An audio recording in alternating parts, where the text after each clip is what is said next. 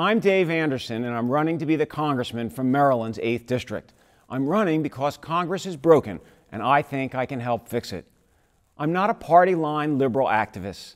Rather, I have spent my career advocating for real-world solutions to complex and difficult problems.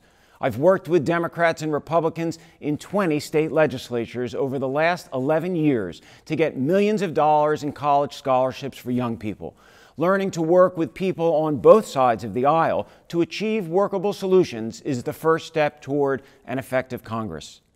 I am not part of the Montgomery County liberal establishment of career politicians and multimillionaires. This district includes voters in Frederick and Carroll counties who are working hard and playing by the rules and still struggling to make ends meet. I know that because I've knocked on doors 45 times across Frederick and Carroll counties to hear voter concerns.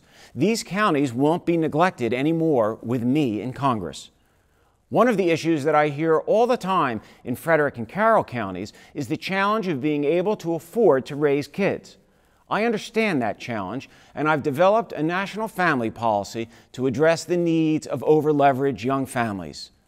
Under my plan, hard-working, young, middle-class families will receive an option once a baby is born: 6 months of paid parental leave and $10,000 of child care support for 3 years, or 6 months of paid parental leave and a $10,000 tax credit for a stay-at-home mom or dad. There is so much that we can do to improve the lives of those in Maryland's 8th District. I am asking for your vote so we can get Congress working again.